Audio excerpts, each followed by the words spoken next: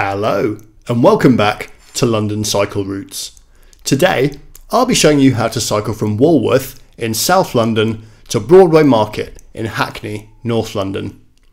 This ride takes about 40 minutes and you can do the whole thing on quiet streets and protected cycle lanes. By public transport, the journey's more like 50 minutes with a change of train or bus required, so it's a lot more convenient to cycle. If you find this video useful or you just enjoy watching it, then please don't forget to hit the bell icon and subscribe to the channel on YouTube, as I try to post new videos just like it every week. I'd also like to say a big thank you to the channel supporters on Patreon. If you'd like to join them in supporting the channel, then there's a link in the description of the video. Alright, let's get going. So we're starting on the corner of Brandon Street and Browning Street in the Walworth low traffic neighbourhood. And before we get underway, I'd just like to relay a message, which is, Tony, if you're watching, happy birthday from Becca, who requested this video, and happy birthday from me as well. We're on the eastern side of Walworth Road in East Street Market, and the streets around here are very quiet thanks to the LTN. You can see just up ahead the planters here, which are what's keeping the through traffic out of the area, and that's created a bit of public space here, which has got some potential to be made quite nice, I think.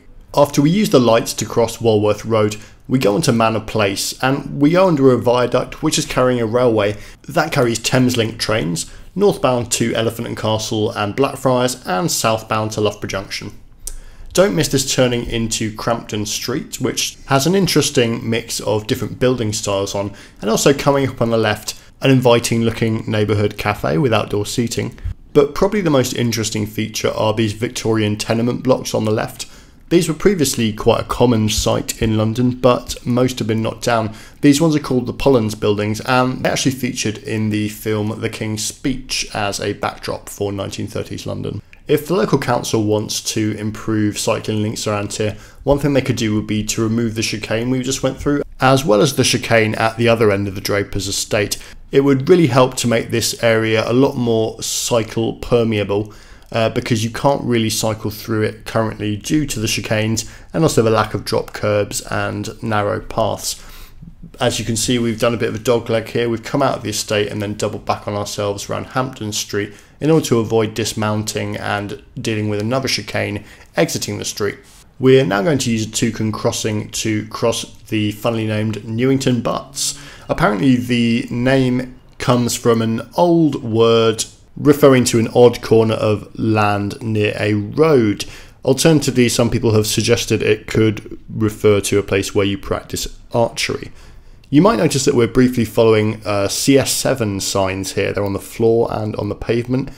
This is, I've used it in previous videos, it is a useful bypass around Elephant and Castle on quiet streets. I think it's excellent, although Elliot's Row here does really need resurfacing.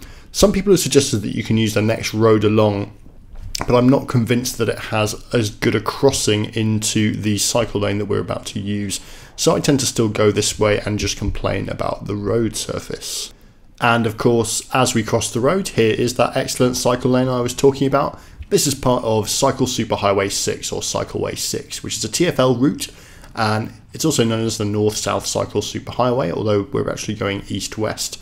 If you ever look at a map of this area, you'll see that there's a really obvious place that you should extend the cycle lane here. If you built another 600 metres of cycle lane up St George's Road and Westminster Bridge Road, it would link up to the existing lanes leading into Westminster Bridge. And that seems to me like a really obvious missing link. But for now that doesn't exist, so we're going to be turning off right here onto Lambeth Road, which is a bus stand. When you're cycling here, keep an eye out for those buses, but when you're watching this video, look out on the left for that beautiful reflection in a puddle. We're coming up to St George's Circus now, and there's a protected crossing around a roundabout.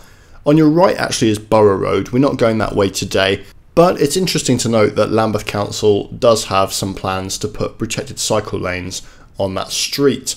As far as I know, the plans are on hold because of TfL's budget crisis, and I think they were providing quite a lot of the cash. But if that happens, it will provide a direct protected link to Cycle Superhighway 7, which is another route. I actually don't use CS7 very much on this channel. There are some very good bits of it, I particularly like the section through Balham, and we did just use that bypass around Elephant and Castle, which is part of CS7, but there are also some bits that don't quite measure up. I'm planning to do a slightly different video sometime, just doing a full review of the route so I can comment on all the different bits, good and bad. Now, if you keep an eagle eye on the right hand side as we go under this railway bridge, you'll see it says Blackfriars Station and Charing Cross Railway. That's strange because Blackfriars Station is not here. In fact, it's actually pretty far up the road. But this actually used to be the site of Blackfriars Station. It was opened in 1864 but closed just 5 years later. It was replaced by Waterloo East Station, which is just a little to the west of here. This is probably a good time to note that you can download a map of the route. There's a link in the description and it gives you a GPS GPX file. That should work on whatever app or device you use. And if you're enjoying the video so far, don't forget to hit subscribe and also the bell icon on YouTube so you get alerted to new videos when they're posted. And for those who'd like to support the channel, there's also a Patreon link in the description. Thank you very much to all of you who have signed up so far. I'm going to have a little rant about these black barriers here.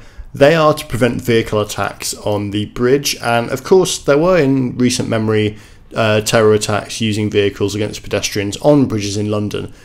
I don't think that these barriers make much sense though, because you can use vehicles to attack pedestrians walking on the pavement anywhere. It doesn't have to be a bridge, so it's not clear to me what the point in them is, as anybody targeting pedestrians could just go anywhere else in the city.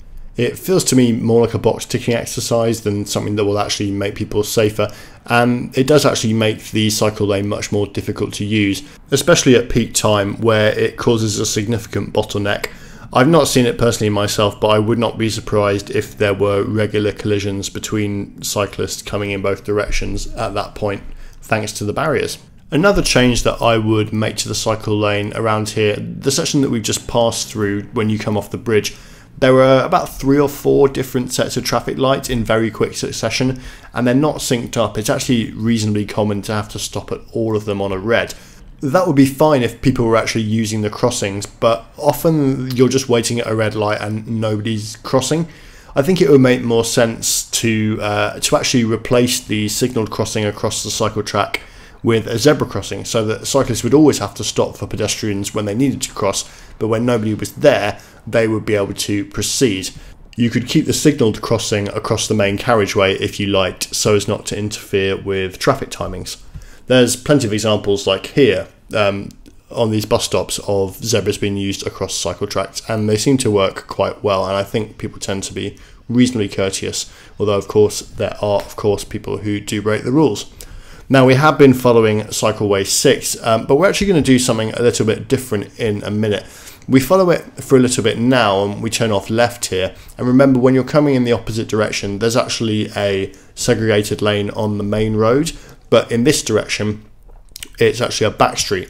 Something interesting about Saffron Hill, underneath our feet here, actually, this is the route that the London Post Office Railway runs. If you're not familiar with it, that's actually an underground railway which was used to carry mail and parcels between different sorting offices in London. It's no longer operational, but you can actually visit a little working part of it nearby, and I highly recommend it. It's a really good day out. It's attached to the Postal Museum. Now, here unfortunately we see the bane of my life when recording these videos. It's the 100% fibre broadband guys. These guys dig up roads to install fibre broadband and then just leave them, and nobody works on the sites for a long time. That would be none of my business if they also weren't extremely heavy-handed at closing streets. They love installing mini traffic lights and just completely closing the road. So unfortunately that's not the last we'll hear of those guys.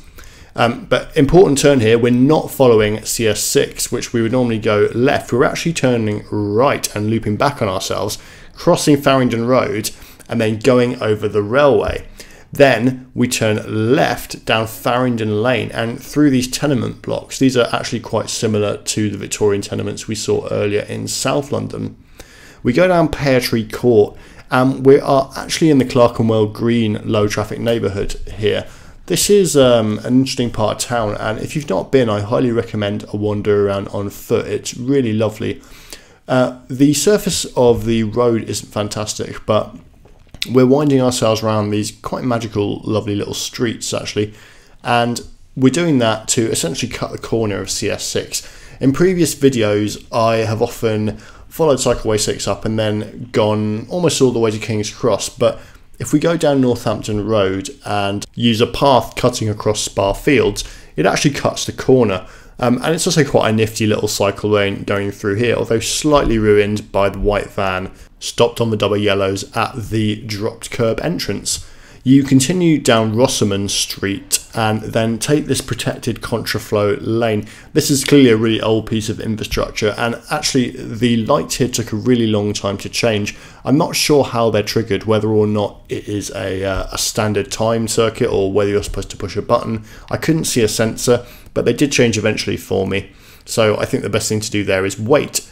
Now we're going down Amwell Street, which isn't actually a very nice street to cycle on. It could probably do with a bus gate on it actually to keep it quiet, or possibly protected cycle lanes. There seems to be plenty of space there, but we're only on it for a short period of time before we turn off onto River Street. And this is now part of a low traffic neighbourhood put in by Islington Council, and as a result it's really quiet. Also, this square is massive. Look how big the gardens are in the middle, but also the width of the streets. That's actually pretty unusual for a purely residential square like this, I think. We are now following the route of Quiet Way 2, which is also known as Cycleway 27.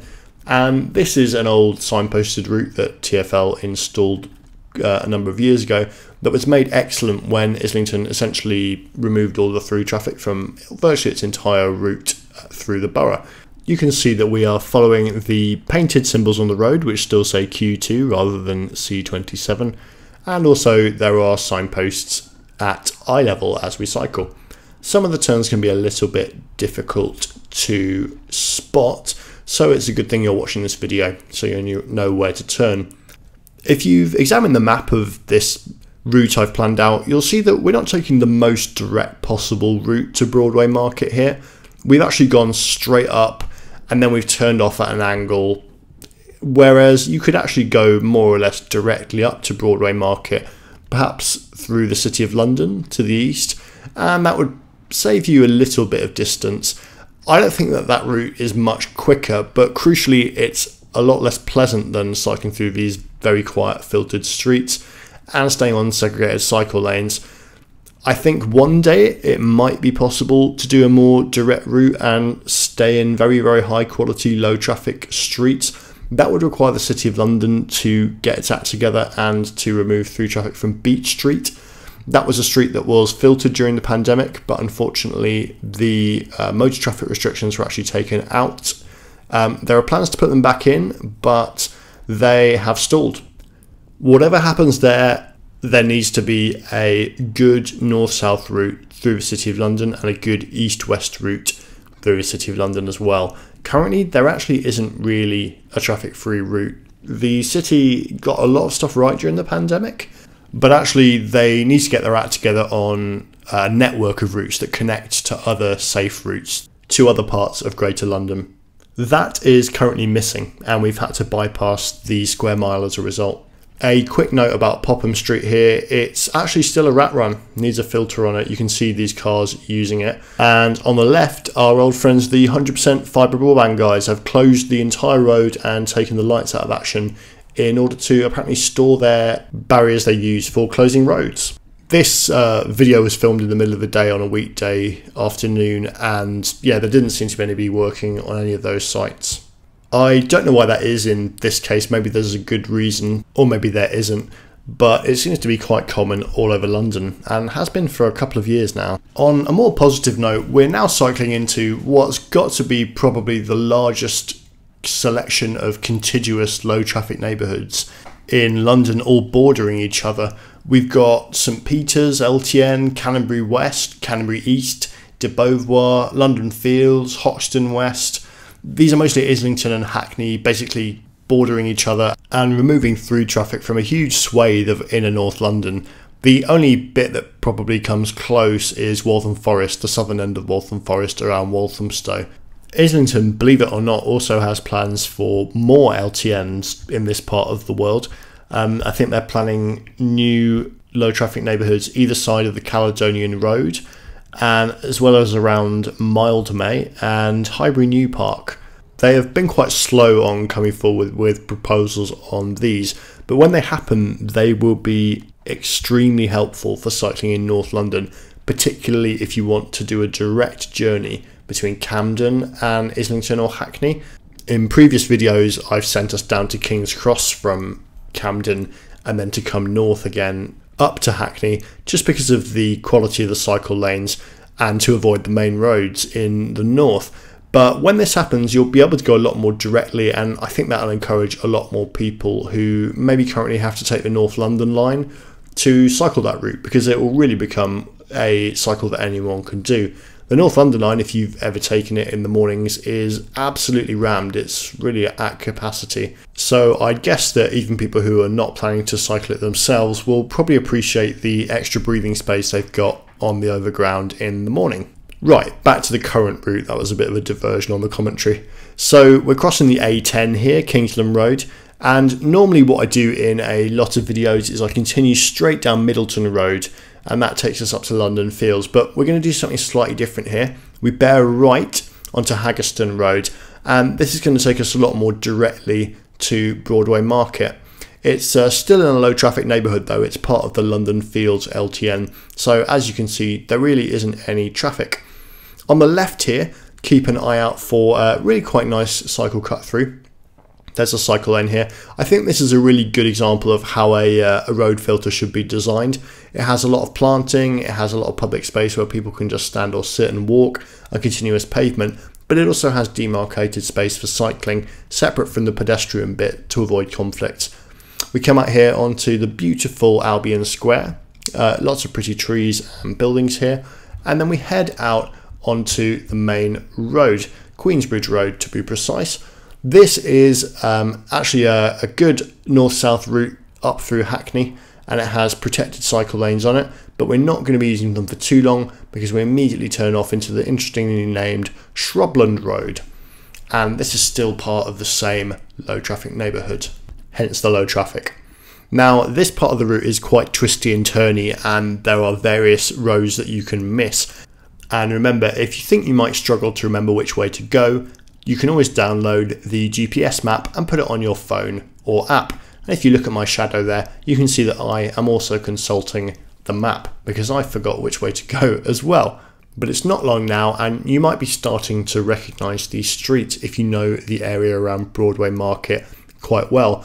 When we get to Brougham Road, you need to keep an eye out on your left because there's going to be a reasonably hidden path just after that big tree in the distance that we're going to cycle down, and it's quite easy to miss.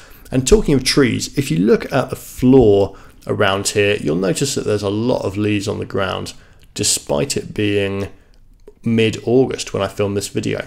And that is because those trees have not lost their leaves because of the cold. It's not autumn. They've lost them because it's very, very hot, heat stress. And that's quite a scary thought, really. Not something you see most years. But as we emerge from Benjamin Close, we are now on Broadway Market. If you've not been to Broadway Market before, I highly recommend it. It is a lovely little bit of London just off the Regent's Canal, so good for a walk. And it's particularly lovely since Hackney Council removed through traffic from it during the pandemic. It is now all about walking and cycling. So, thank you very much for watching that, guys. I hope you enjoyed that video. I certainly enjoyed riding it. Don't forget to like the video and subscribe to the channel and leave a comment letting me know what you think below. And if you really, really like the channel, you can also sign up to the Patreon. There's a link in the description below. Thank you very much, and I will see you again next time.